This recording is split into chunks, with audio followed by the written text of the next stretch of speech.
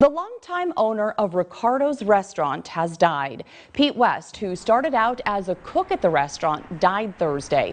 He had owned Ricardo's since 1989. According to the restaurant's Facebook page, he passed away peacefully at Hammett Hospital with his family at his side.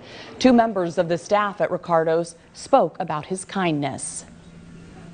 He was just a very compassionate, very caring individual. Would have given anybody the shirt off his back at any point in time. A great employer to work for. Definitely made it feel like home working here. Treated his employees like family. Felt like he was my father and I was his son. Even though we weren't related, treated everyone great. And even on Christmas, he would drive around with gift cards.